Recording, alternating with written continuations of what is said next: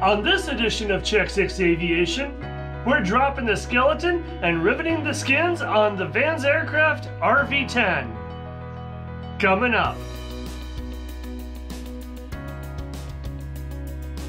Welcome back to Check 6 Aviation, my friend. It is an exciting time in the process of building the horizontal stabilizer. This is the 5th installment and we're almost there. One more to go, I promise, and then we're moving on to the elevators and then finally working on the tail cone. So yes, we are dropping in the skeleton of the horizontal stabilizer.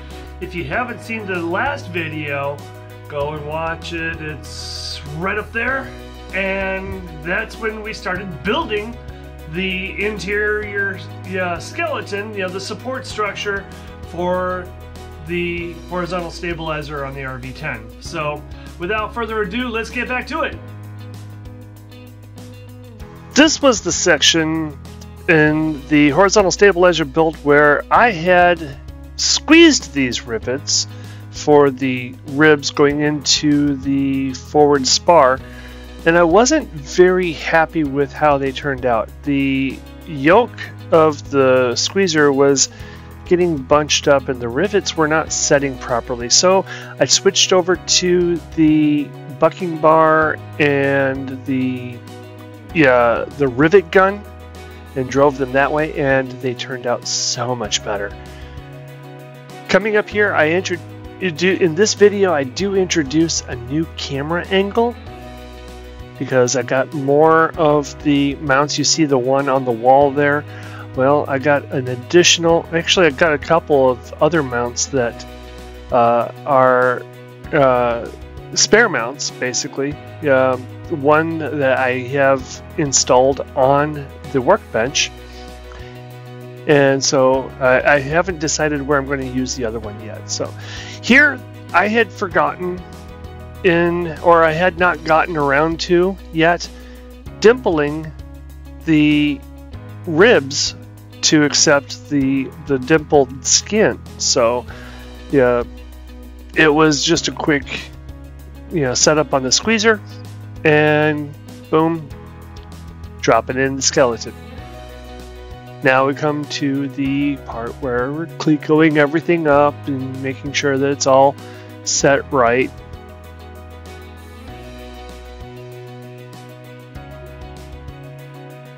Some of the Clecos did not quite line up, so I had to use my one of my punches and kind of get the holes to line up. So that's part what the Clecos are for as well. They're not just to hold parts together, they're also to get everything to line up.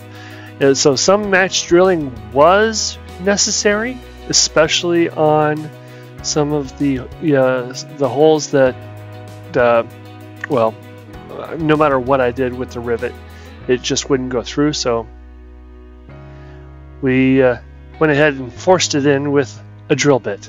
Well, we didn't force it, but you know what I mean.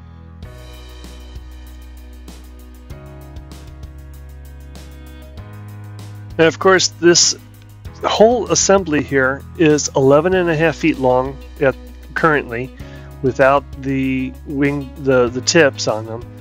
And so I went ahead and, well, I had to take it outside to turn it around, to flip it around to go ahead and get to the other side. It's a lot of reaching in, as you can see.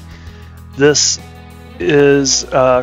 footage here is sped up 5 times, 5.15 times over what it was recorded, and it was recorded in time-lapse mode on my GoPros. There were a number of rivets that I had bucked that I wasn't happy with, so of course, what do? You drill them out and you do it over again.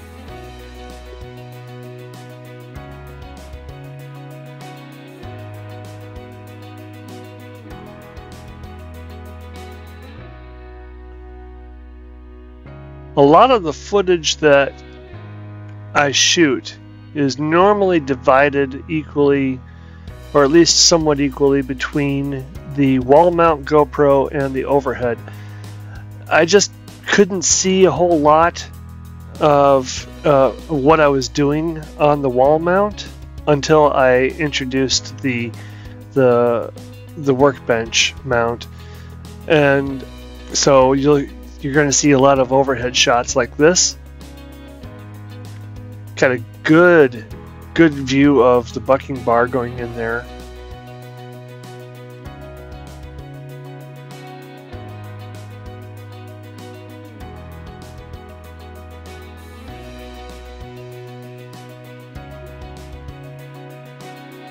And of course, I'm constantly using the rivet gauge to see where, you know, if the rivet is set properly.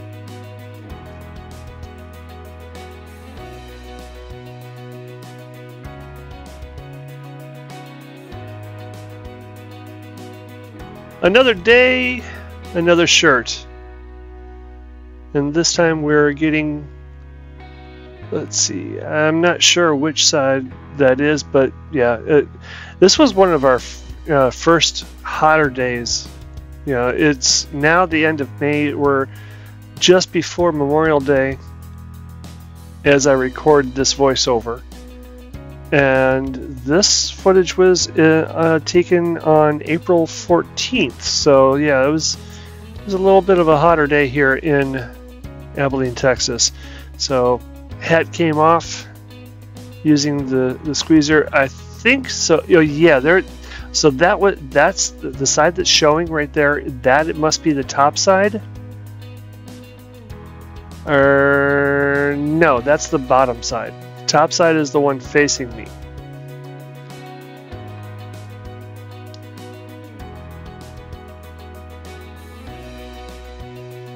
So, looking at my analytics for this channel, there's a good number of people that drop by, watch a few minutes, and for whatever reason, they're not subscribed. Hey, you want to subscribe? Great. We'd love to have you as part of the Check 6 family. If you don't want to subscribe, that's up to you too. You know, we love you either way. What really helps out the channel is watching the video all the way through, or if you can't watch it all in one shot, come back to it and watch the rest of it. It really helps out our metrics, and one of the things that we're looking for right now to really grow the channel is our subscriber count. So if you haven't subscribed already, then please do so, and be sure to set that notification bell to show all, so that way you don't miss any other content that we put out.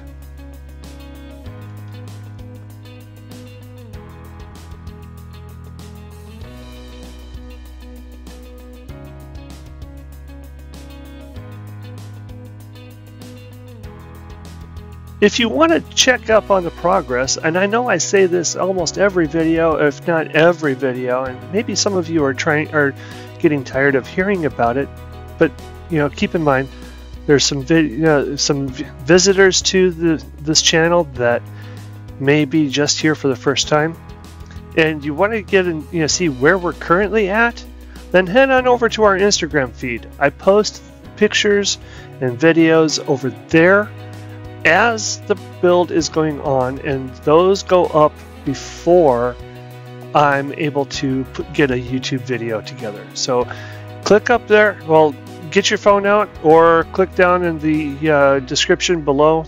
I'll post the link to my Instagram page, and get your phone out, scan that QR code, it'll take you right there, and go ahead and give us a follow over there. And while you're there, give a number of our content, a lot of our content, a number of hearts there too. So we really appreciate it. Thank you very much.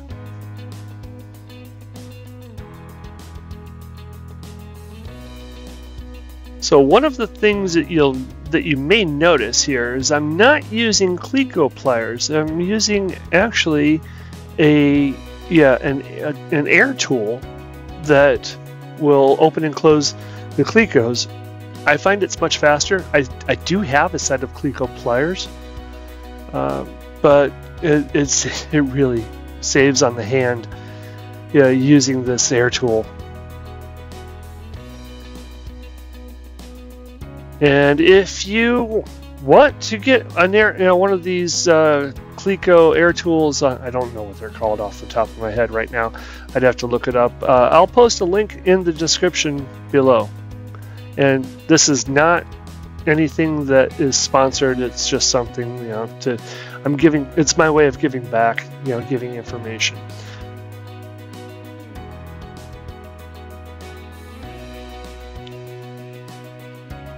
Now, using the mushroom set, even using the rivet gun can be a little loud, so that's why I'm wearing the hearing protection there. Because the one thing that you can never get back once you lose it is your hearing.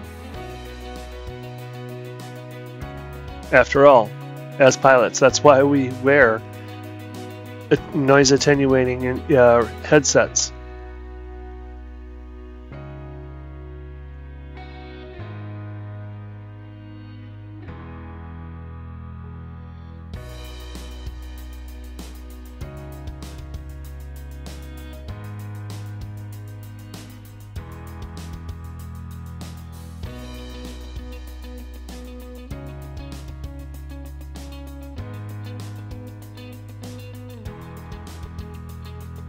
You may recall in the last video or a video or two ago, when I said that a couple of the ribs had a 9-degree bend in them.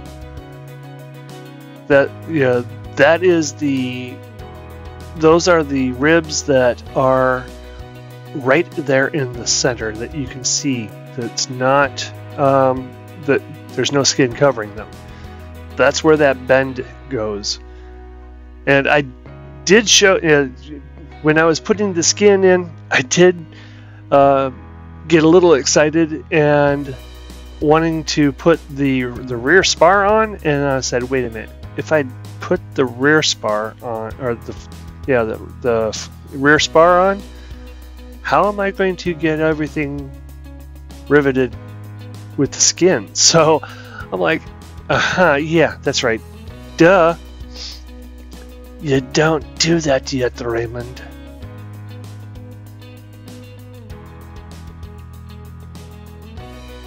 Another day, another shirt, probably the next week, because, well, during the week, I'm so busy with work that I don't get a chance to really get out into the shop. As a matter of fact, yeah, there's about 5 days between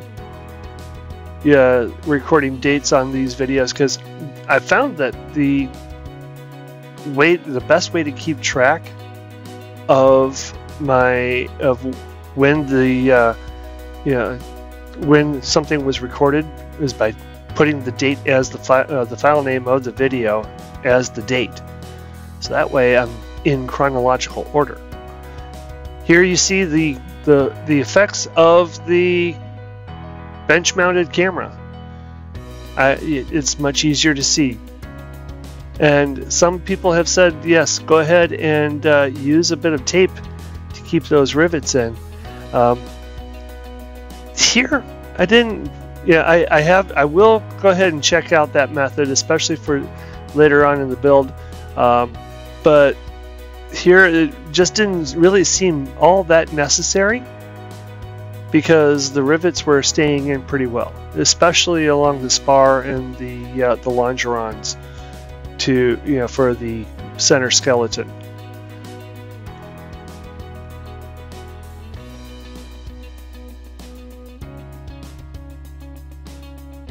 Yeah, big oops there on the rivet. Tried drilling it out.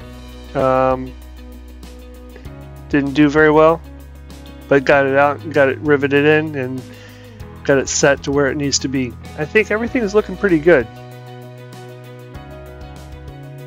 Any thoughts on how my workmanship is? Leave a comment down below. I'd love to hear them. If not, then still leave a comment down below. Let me know where you're checking in from.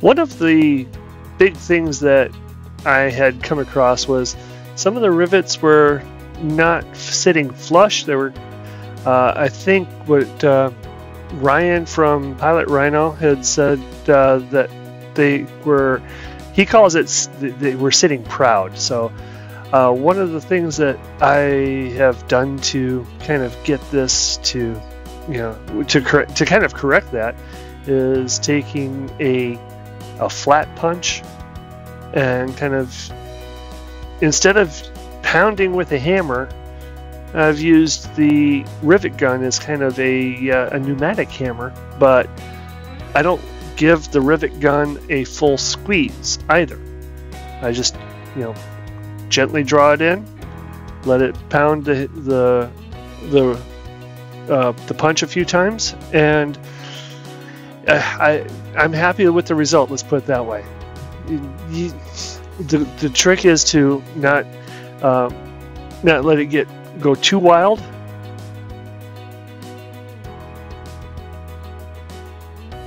And this is one of the reasons. You know, here we go. Yep, it's a good flip. I was doing this process one side at a time, one section at a time. At this point, I've got a lot of scratches on the primer, which in the next video I'm going to share with you what some of the other builders have said to do. I've actually come across a company that is purported to have solved this problem for builders. Thanks for watching. That's it for this video. We'll see you in the next one. Have a great day. Peace.